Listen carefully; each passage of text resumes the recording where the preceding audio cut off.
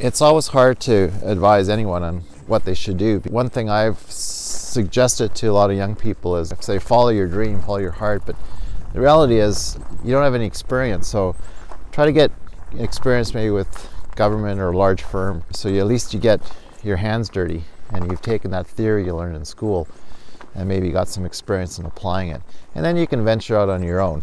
And that's sometimes easier said than done. Sadly, there's probably not enough opportunities for young people to pursue that passion. Somehow we have to figure out how to distribute all that money that's sitting in our savings accounts and our RSPs. It's pretty much sitting on the sidelines, not contributing to the well-being of our young people and their aspirations to contribute their gifts to the community. So we have to figure a way of redistributing this money somehow, or being way more creative with our financial systems.